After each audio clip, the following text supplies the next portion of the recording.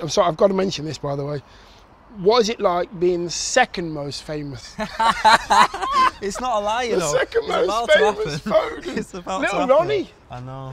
It's crazy, honestly. From when we won the Champions League, it went viral quite quickly, you know, from the things he was saying on the pitch and that. He's a cool little kid, man, honestly. His personality is top. Good on him, man. Come on, let's go upstairs and have a chat. Come on. You have achieved so much. You're 23 years old now. 11 major trophies. That's 12 between us. That's 12 between us. Is there one maybe that stands out more than the others? Honestly, I could never have dreamed to win this amount of trophies, you know, at the age of 23 is a joke, you know. Some people don't finish a career with what I've won, so.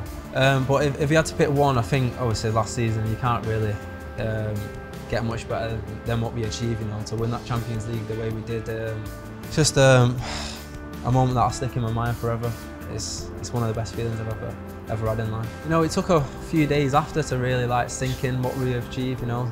Like, I was thinking, have I really won the Champions League? You know, I had to look at the medal a couple of times. You know, and I was speaking to Jack as well. I was like, how are we ever going to get that high again, you know, because it's so hard to repeat what we did. I was almost a little bit sad about it, thinking, you know, it's gone now that quick, and I was thinking, how are we going to get that high again? But I think the only way to do it is try and do it again. When you go onto the pitch as a player, playing for City, is there an element of, we'll win this? Because people that watch your games think, well, City will win this. Oh yeah, City will win that. Do you have that as well as a player? I think without being too arrogant, I think that's how we have to go in the game, you know, knowing that we're champions. And yeah, it's more a confidence thing, like, you want to go in the game believing that you're going to win. And the players that we've got, like early, you know, you go into the game thinking now that he's going to score every game. And it's just a nice feeling for us attackers, you know. To have a play like that takes the pressure off you a little bit, do you know what I mean? He's a proper centre forward in regards, take away the footballing side of it.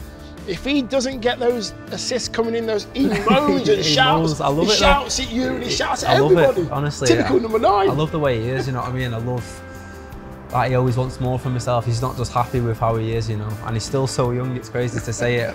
And what he did last year is just, I don't think we'll ever see it again, to be honest, unless he breaks his own record.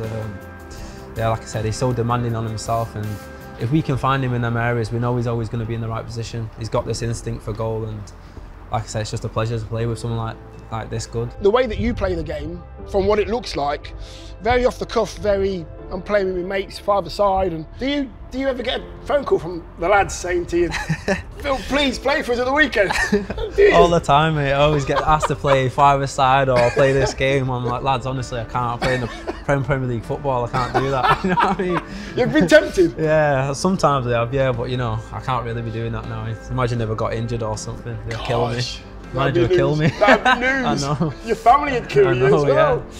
But like you said there, the way I play is just my style. I've always played from the age of 5, just playing out with my mates, you know. I've not changed one bit, and I remain just keeping that style of how I play, and yeah, I just love it. Pep Guradiola. Have you ever seen him not thinking about football and just relax and just a normal person? Not much, but the only time I've ever seen this is when we win. After, he's so relaxed. When we win something, he's a whole different person. He comes off a bit, he's just dead relaxed, and yeah, he's really happy. So that's the only time I really see him properly relaxed and just himself. Everything else is football? Everything else is football. Does he ever sort of go straight into football mode because he thinks, I'm too relaxed here, the boys have seen me too relaxed? You know, it's just not to talk about football around him. You know what I mean? If you see him relaxed, just don't ever speak about football, because I'll be straight back on it. So you try and keep quiet, keep that topic away from him? Yeah, definitely. So tell us, Phil, what are your personal ambitions then? You've won 11 major trophies already. What is there left for you to do? I think personally for me, I want to try and be one of the best players in the Prem this year. I want to try and show people what I can do, whether it's in that centre role where I played against Newcastle or out wide. You know, I want to get a run of games and get back in flow and show people what I'm about. I think that's my aim.